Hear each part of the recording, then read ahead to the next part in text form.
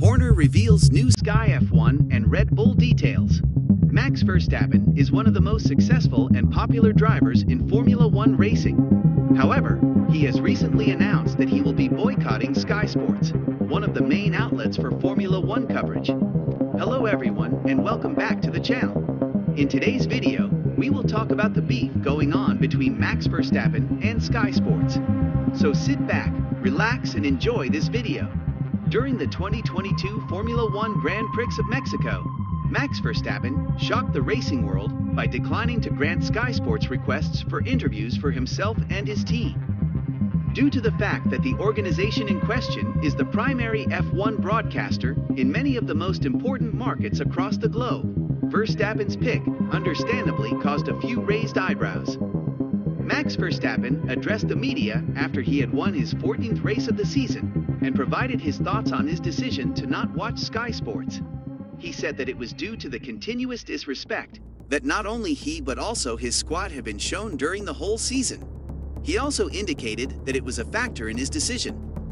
He said, "It had nothing to do with this weekend, but this year has been a continuous, sort of like digging and being rude, particularly from one specific individual. At some point, I reached the breaking point, and from that moment on, I refused to accept it." Ted Kravitz and his remarks over Max Verstappen's title triumph from the previous season have been singled out as the one specific individual, according to various sources from different sites. Christian Horner, the president of Red Bull, said that the decision to skip the 2022 Formula One Grand Prix in Mexico was only made for that one event, and that starting in Brazil, everything would return to normal. According to Horner, the act was all about conveying a message, and he believes that it has been successfully delivered. This boycott, on the other hand, was successful in doing one thing. It rekindled the argument over the so-called British bias in the F1 coverage. Is it fair to say that Max Verstappen's decision to boycott Sky Sports was appropriate? The solution to this conundrum is not as straightforward as one would think. To begin, the Red Bull driver has the ability to pick and select who he wants to chat with and who he does not want to talk to. According to a number of media, the heated remark in question was made by Ted Kravitz after the 2022 Formula One United States Grand Prix, which Max Verstappen won by defeating Lewis Hamilton. Kravitz made his first reference to the fact that Lewis Hamilton was cheated out of the championship in 2021 in Abu Dhabi when he said the following: "Hamilton doesn't win a race all year and then finally comes back at a track where he could win the first race all year, battling the same guy who won the race he was robbed of in the previous year and manages to finish ahead of him." Kravitz was referring to the fact that Hamilton had been the what a screenplay and a tale it would have been to tell. But that's not how things went according to plan today, is it? Further, Kravitz would go on to imply that the only reason Verstappen was able to beat Hamilton was very much because of Adrian Newey. He explained it like this: because the man who beat him after he was robbed really overtook him, because he's got a speedier vehicle, because of engineering and Formula One and design, and pretty much because of Adrian Newey over there. Kravitz concluded the monologue by stating that Max Verstappen does not seem to be a driver who is capable of winning a championship in the traditional manner, saying, "Verstappen is about the Austin paddock. He appears quite content with himself. It does not seem like he is the kind of race car driver who might ordinarily take home the title." This is not the first time that Ted Kravitz or other members of Sky Sports have expressed their opinions in this manner.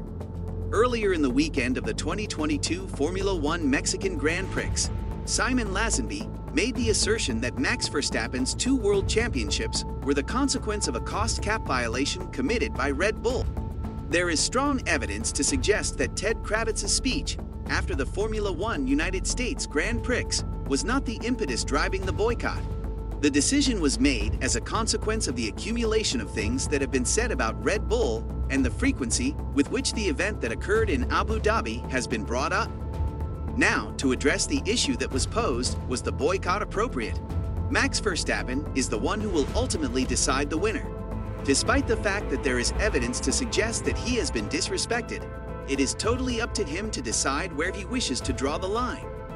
Now let's talk about the controversy surrounding the alleged inherent British bias that exists in the Formula One broadcast that the fans point out. The so-called British bias argument in Formula One coverage. The social media uproar was sparked by the conspiracy idea that was conjured up surrounding Yuki Tsunoda's safety car-inducing DNF at the 2022 Formula One Dutch Grand Prix. As a direct consequence of this, Lewis Hamilton supporters targeted Hannah Schmidt, a strategy engineer at Red Bull, and subjected her to horrific harassment. Moving on from that, one of the intriguing things that have happened recently is how the British media has reacted to Max Verstappen's decision to boycott Sky Sports. A magazine drew parallels between Verstappen and Vladimir Putin. When the Red Bull driver shouted racist comments at Lance Stroll, another person investigated the Dutchman's prior behavior. A third magazine has referred to Christian Horner as a failure in their writing. Since Verstappen has decided to stop watching Sky Sports, it is hard to understand why he is so angry about what happened in the past, and it seems like he has no right to be. Max Verstappen has every reason to feel offended by this targeting, and he even has the ability to say that this vilification has been going on ever since he began competing for the championship. Max Verstappen has every right to feel aggrieved by this targeting.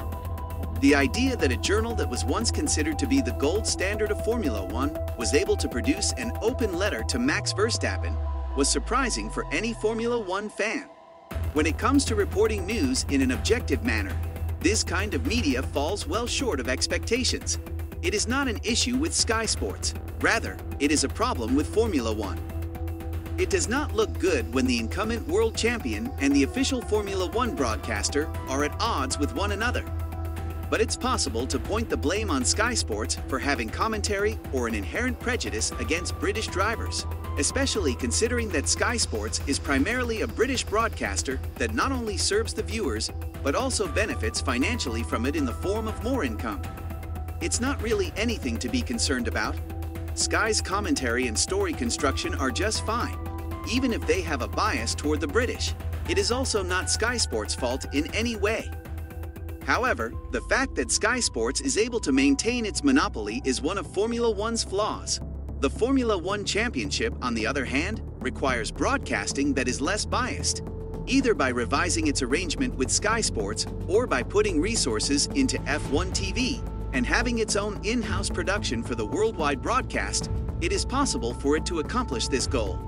Things have now returned to normal between the team and Sky since Red Bull made it plain that the boycott was about making a one-off position rather than being a long-term gesture.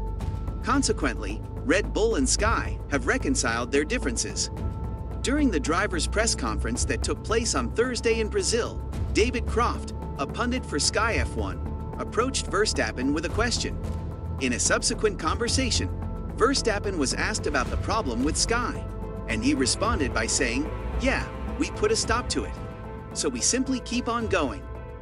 After the Mexican Grand Prix, Christian Horner, the leader of the Red Bull team, said that his organization was furious about any notion that Max Verstappen's first Drivers' Championship in 2021 was tainted. "We don't believe that an allegation of championships being stolen is something that is an objective perspective," stated Horner. "I think an accusation of championships being snatched is something that, to put it another way, we do not believe that this is in any way fair or balanced." Max was understandably unhappy by it, and the rest of us on the squad are standing behind him 100%.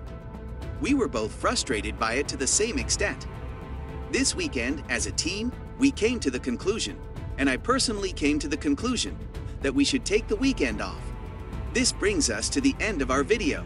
Don't forget to like, subscribe, and share this video with your friends and family. We will see you in our next video. Till then, peace.